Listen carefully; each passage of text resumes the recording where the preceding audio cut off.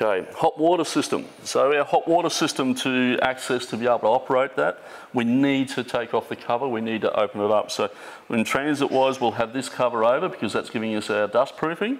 So we'll undo the cover like so. We've then got the plastic cover. So it's simple as just grabbing the cover, pulling it at the top, and that comes away free. You'll notice a couple of Velcro tabs. That sits in there, holds the lid on there.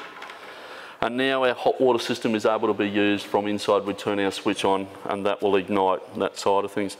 Sometimes if you were to find that it didn't ignite, you might have to come out here and give a slight blow into this general area where you can see the round opening hole in the background, like that.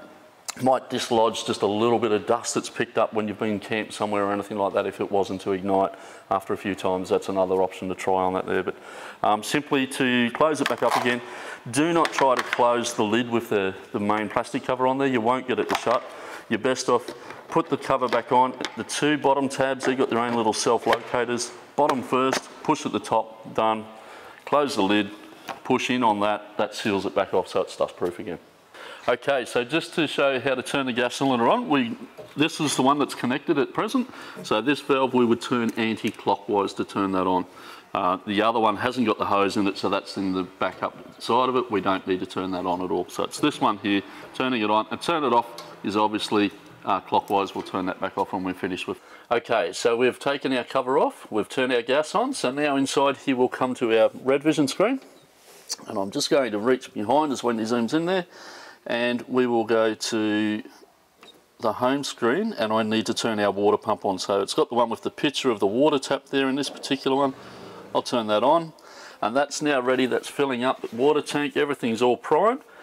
I now come over to our hot water switch, and now I can select either 60 degrees or 70 degrees dependent on the temperature that you want the hot water at. So effectively I'll turn that on there now. Because this isn't turned on with the gas and this is somebody's van, we will have a little red light pop up here on the end, and that there is saying that we haven't started the system up, we haven't been able to ignite the hot water. So effectively if that happens, I'll turn it off again and I'd turn it on again. I don't need to do that because we know the gas is not turned on. But if it is working, there will be no light here on the side. There will only be a light, a red light, when it's not working, full stop. Okay, so a couple of points just to point out around the hot water system here. Internally we've got a valve that it shuts off our water supply to the hot water if we've got a leak or anything around the hot water, and also a valve there to shut off our gas supply if there was potentially a leak or anything as well. And I'll just highlight those 2 points here for you. So this one down here is our water supply here. This can be located in a couple of different positions internally in this area, but you'll see the line going to the hot water system. So that's our hot water there.